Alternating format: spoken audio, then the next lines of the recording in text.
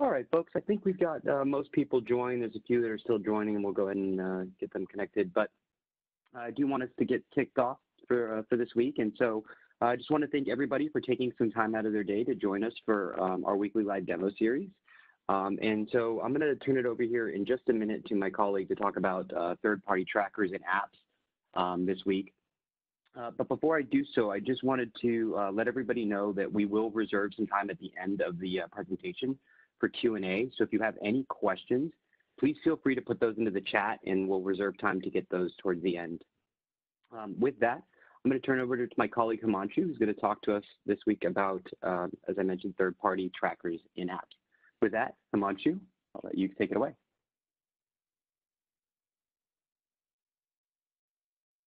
All right, thank you, Richard. Just want to confirm you can hear me okay? We can. Great, thank you. Well, welcome everyone. Hopefully your day is going well. So I'm going to jump right into our next session. As a overall arching theme, Data Theorem here is here to prevent AppSec data breaches. But data breaches can happen in all sorts of ways, and that's going to be one of the topics that we have for today's session. So with that, let's dive right in. All right. So how does a data breach happen with a legitimate third-party partner, whether it's an open source partner or a commercial SDK partner? So let's break that down. How many times have you heard the word open source partner? Probably never, or a few times, but essentially when you think of a partnership, there is data going from one entity to the other. That's exactly what's happening on your mobile apps. And I'm going to talk about that in a second. And whether it's an open source SDK in your iOS or Android app or a commercial third party, don't ever think anything differently. These are partners because you are sharing data with them and they are taking data with you. It's how iOS and Android, our good friends in Cupertino and Mountain View, designed the operating system. So these are partnerships. So many of you come from large or small organizations and you have vendors, and then you love your vendors so much that you make them fill out 200-page questionnaires about their security model because you want to make sure your data is safe with them. Well, the exact same thing is happening with zero questions and zero vetting on your mobile apps. And that's why when I think about third-party SDKs, you really can't live with them because they're gonna really stress you out. However, your developers can't live without them because they are efficient, they're productive, and they do good work. And so I'm going to talk about that today as it pertains to headlines.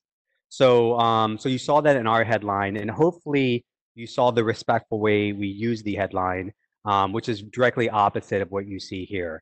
On January 28th of 2020, Ring Doorbell gives Facebook and Google user data. That is not really the headline that I would use. Of course, I'm not in the clickbait market, and I realize the better the title, the more clicks.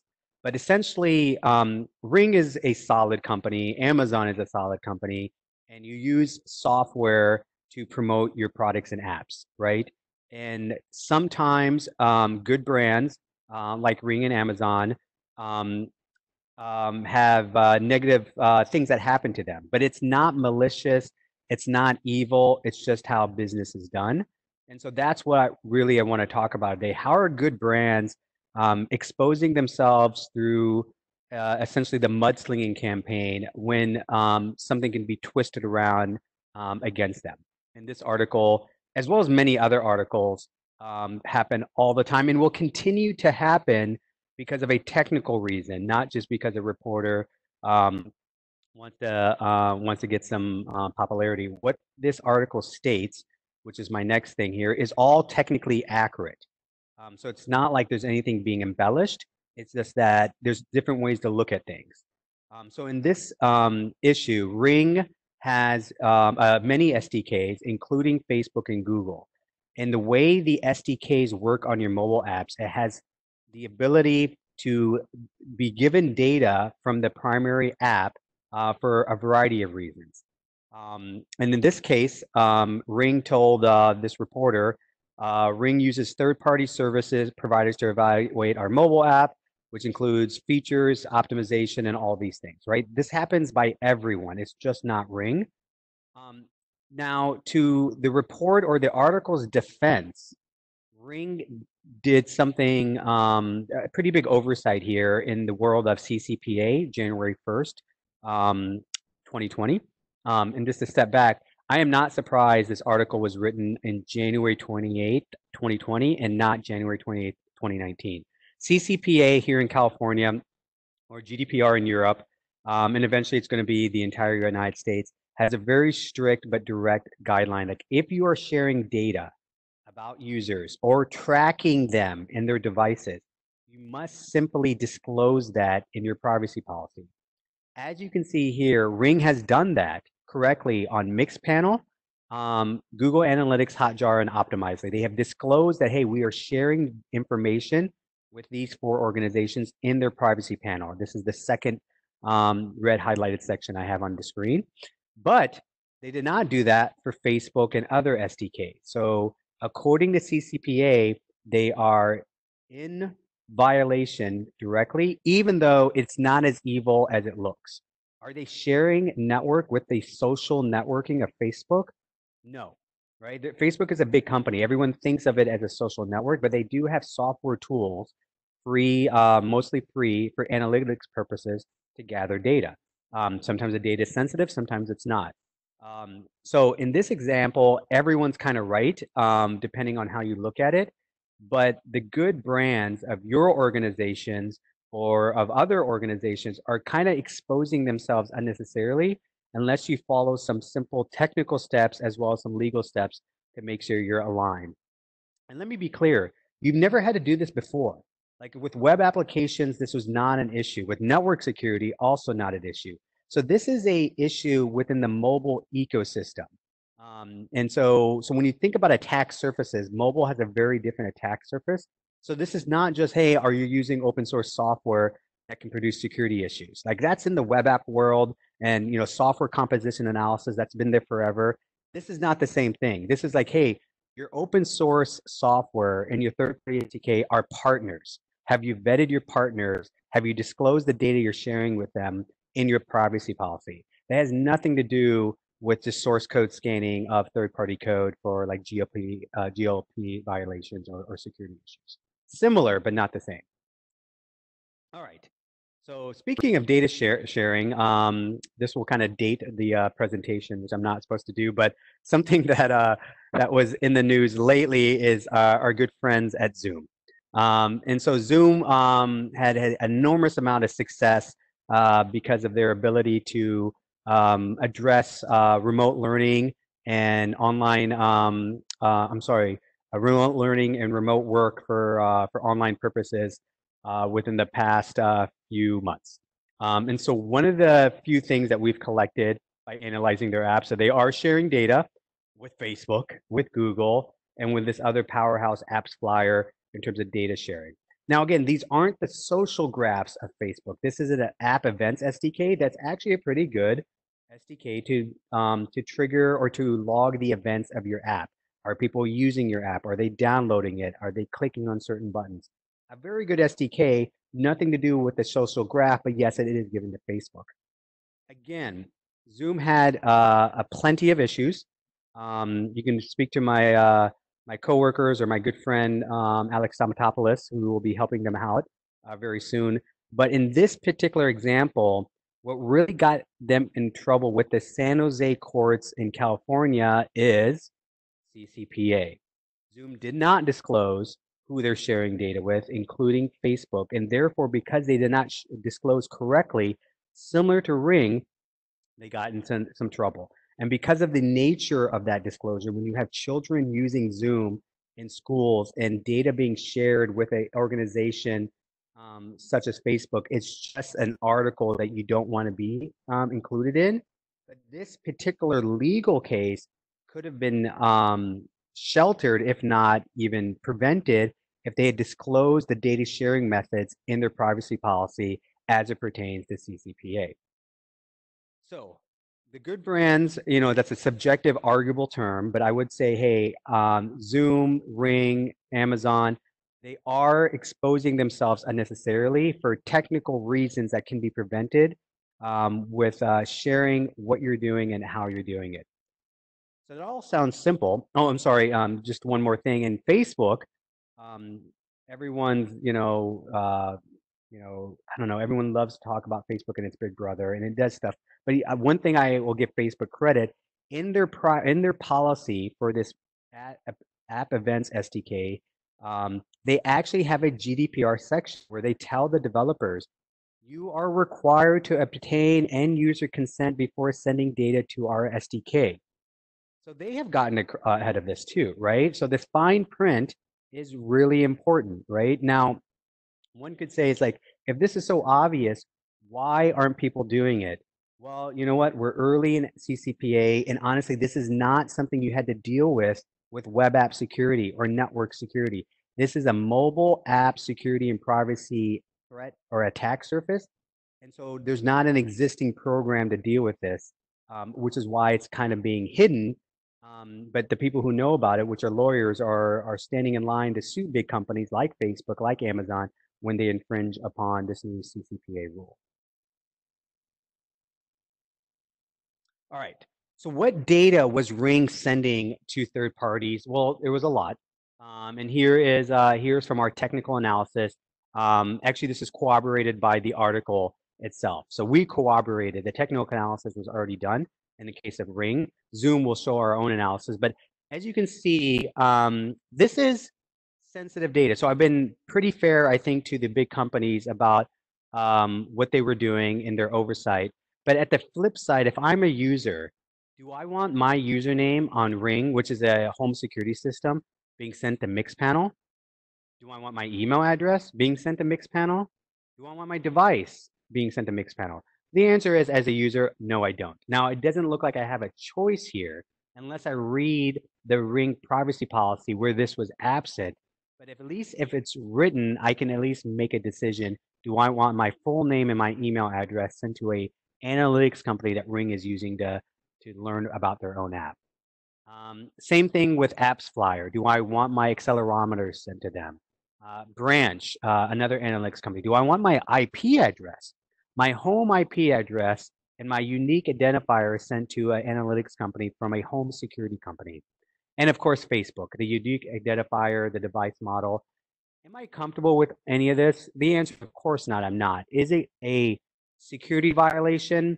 No. Is it a privacy issue in the world of CCPA and GDPR? Yes. Now, I want to be clear. If you document these things and others, you are in a line with CCPA and GDPR. You just need to disclose. So the fact that you're taking someone's IP address and sending it to a third party is not the privacy issue, even though it sounds like it from the user perspective. The privacy issue as it pertains to a legal matter is that you did not disclose that. So I, as the user, as always, have to read the fine print. And if I don't read the fine print, I can't cry foul. But if I do, I can choose not to install the Ring iOS or Android app because I'm not comfortable with a third party having this information of mine, right? And so this is what Ring was sending to the third parties. In this example, are all commercial third parties. In a second, I'll show you some of the open source ones they have. And then Zoom. Zoom, with the controversy with its sharing data with Facebook, again, it's the App Events SDK. Has nothing to do with the social graph. Let me be clear on that. But this is the information being sent to Facebook as an entity, which is again a advertising company, right? And so whether it's Nielsen on TV in the 1980s or Facebook in modern day, what you are looking at online is going to be sold to by a company who sells ads. It's been around way before Facebook existed, and it'll be around in the next 50 years as well. So again, if you look at this list, as a user, am I comfortable? Of course not. I don't want my OS version, my cell network, which basically where I'm located, my advertiser ID from my phone. But again, if it's documented, I can make that decision. If it's not documented, it's a violation of CCPA and GDPR. So are these companies knowingly doing this? So that's the question mark that we must ask ourselves. And that's where I'm going to pause here for a second and go to a demo. So this is our product. I take that back. I'm not going to do a demo. I apologize for saying that. I'm just using our product to show a point. So these are all the third-party SDKs and open source libraries that Ring Android has. And this is all public information. You know, you don't need data theorem to retrieve any of this information. It's all done for you very easily by us, but this is all public. So this is what I meant earlier, that, hey, these are open source partners and these are commercial third-party partners. All of these are getting some data from Ring. And this is the way the ecosystem on mobile works. It's worked for a very long time. Now, this is a long list. A lot of apps have a long list. Now, as a user, you either download the app or not, right? Now, if I'm Ring, if I'm the chief security officer of Ring or Facebook, I need to make sure that RX permissions is someone I trust. If Zing is someone I trust. Obviously, there's Amazon, Crashlytics. Is KXML someone I trust because they're getting some of my users' data, right? And who is making this decision? It's not the chief legal officer. It's not the chief security officer. It's the developer, right? And why is the developer making that decision? Because he or she needs something from these SDKs. They're not doing it to cross stress on everyone. They're doing it because that's how you write mobile apps. You write mobile apps with your own code. You incorporate third-party code, and you get a trade-off. In exchange for using, let's just click on this Zing identity SDK. It's a barcode scanning library for Java. So in exchange for using this, I'm going to be probably, or they're going to probably be taking some data of mine. Am I okay with that? Well, if I'm a developer, I didn't even know that was happening, and I don't care because it's not my job.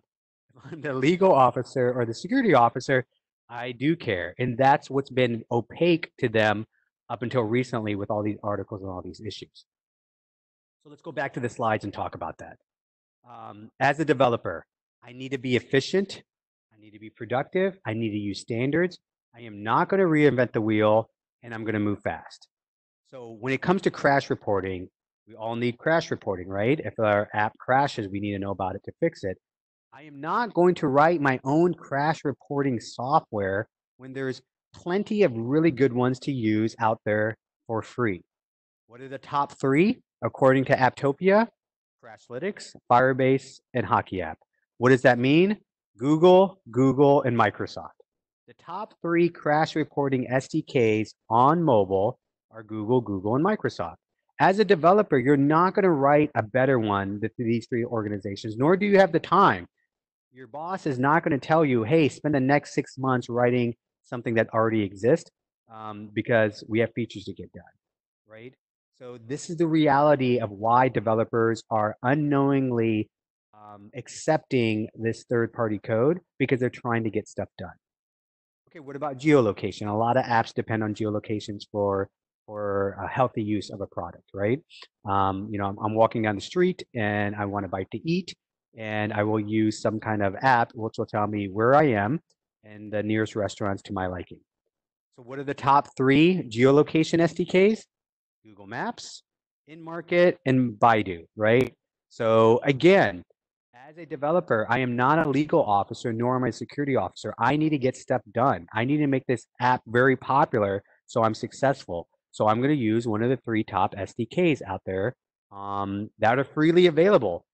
Now, we all know what the word free and freemium means. There's an exchange. But again, the developer in their release cycle is not going to put a legal hat on nor a security hat on. They're going to put their feature hat on and get stuff done. And then finally, what about overall? What are the top SDKs overall according to Apptopia? And here's the list. And if you look at it, it's Google,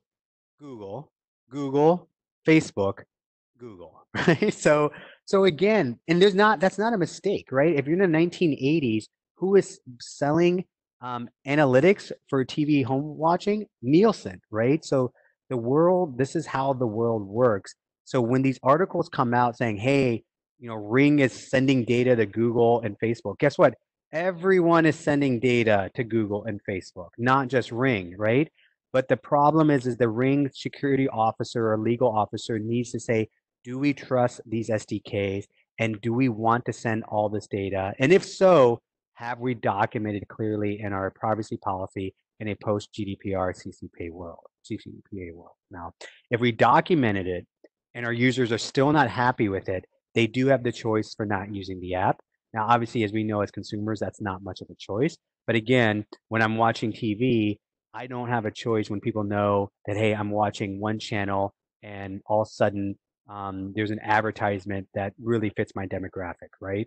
Now, online it's a little bit different, but when you're watching a sitcom, you'll see different types of commercials than when you're watching a sports show because they know the type of people who watch those shows. Well, this is the same idea. Google and Facebook are powerhouses in that world, and they've done a outstanding job to collect that information, sell that back to the apps that are trying to make money off the App Store and Play Store. So now from the developer's perspective, again, these are the things that I get bonused on. Efficient, productive, standards, don't reinvent the wheel, and move fast. And we already did the demo with ring.com. You saw those SDKs. Are those SDKs vetted business partners? Are they going through 100 questionnaires from the compliance team? Absolutely not.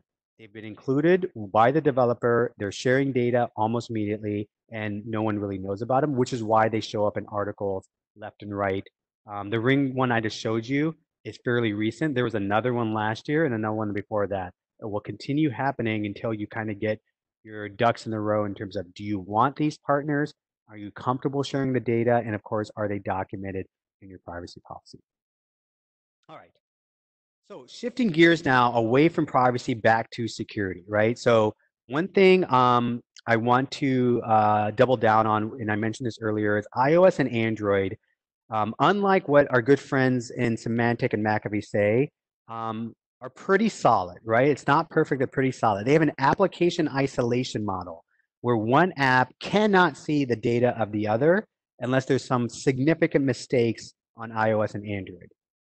So despite them wanting you to think there's a big malware issue or issue, the world of Android and iOS is not the world that Windows had back in the late 90s, right? And I think we've seen that with very few worms on mobile OSs compared to plenty of worms and viruses and Trojans on the Windows world. That doesn't mean they're perfect, but one app by design architecturally cannot see the data of another app. So that's the positive. Now, the negative is that's not true for SDKs. There is no sandbox between the third-party open source or commercial code and your app. So if you included the Facebook SDK or the Google SDK or some open source SDK, it has the rights, the technical rights to see the same data that you do as the app developer. That includes private storage, everything in the TLS network connection, everything in memory, and all the permissions the app has access to, including contact list, geolocation, SMS, photos, and so on and so forth. So thus far, I've been talking about data that you're inadvertently sending the third-party SDK. Now, what about the opposite? What about the data that the SDK is taking from your app? Not by design, but kind of a little bit maliciously or sneakily, right?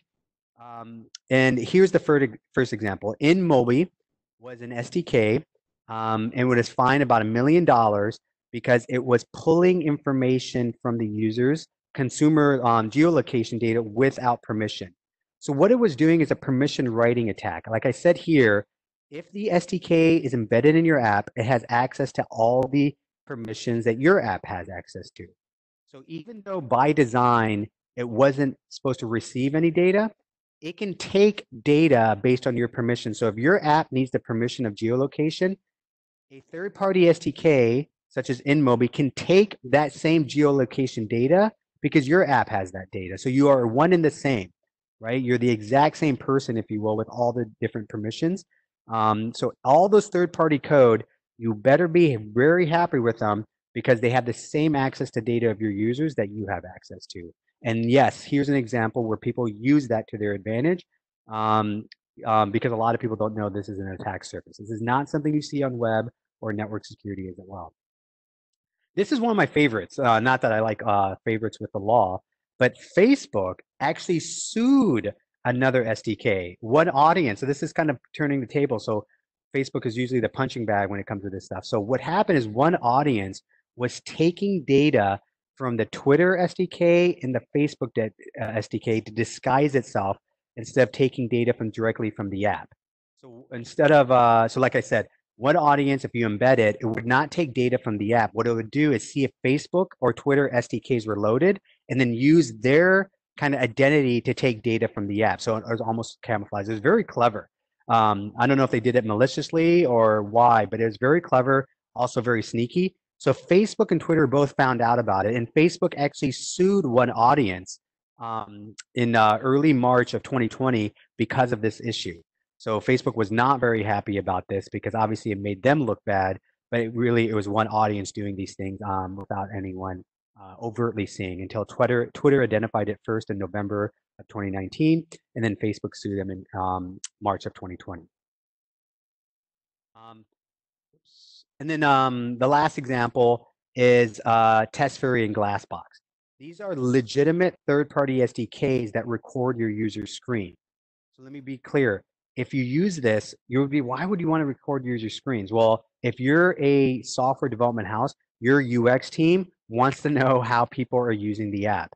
There's no better tool than watching people download and use the app to know if a new feature is working or if people find a new feature. So TestFairy and Glassbox are legitimate third-party SDKs that will record a user screen and basically make that available to your UX team. The problem with that is, as you can tell from the headline that Apple started restricting these apps, is that this data is usually stored on a third-party system, and it's not necessarily disclosed to the end user that, hey, when you log into your bank account or when you log into your social network, that's being recorded and sitting on someone else's server. Like, I know Facebook knows what I have on my Facebook account. I know Bank of America knows what I have on my bank account, but I didn't know that they're sharing my entire screen recording to some company called TestFairy or Glassbox. So Apple basically said, hey, if you're using these recording software, you need to disclose that or you need to remove it. And so they did that very aggressively. Not again, these unlike one audience, these companies were not doing anything maliciously, but also the people using these SDKs didn't disclose that, hey, your data is being seen by other organizations that aren't Bank of America or whatever bank. That's just a random example. And that's why Apple, when they found out about this, said, hey, you need to tell people or remove these recording software immediately.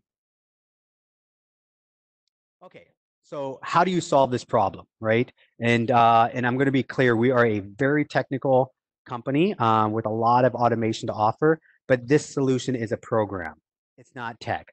Don't try to buy Data Theorem or one of our great competitors in this sector. We can help you. We all can help you, but you need a program behind this because there is no isolation between your SDKs and your app.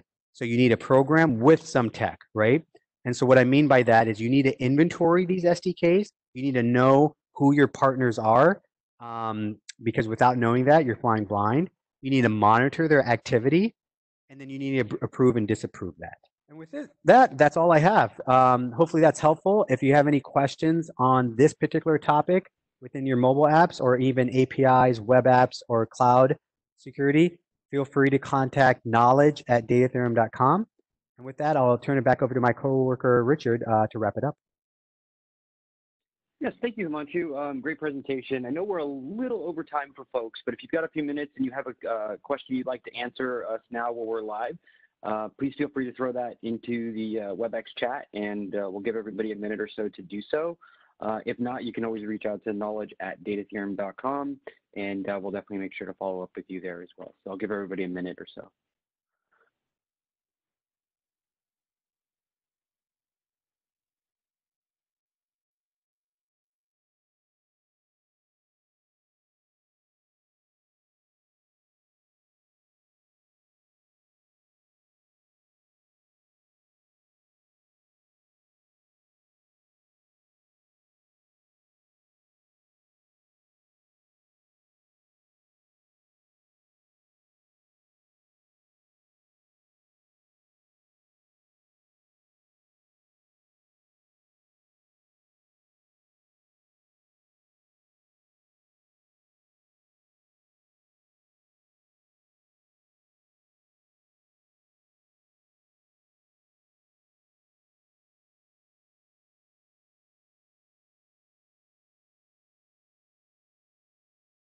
All right, well, it looks like we don't have any questions for today, but again, you can always reach out to knowledge@datatheorem.com, and we'll be happy to answer any questions you may think of after the fact.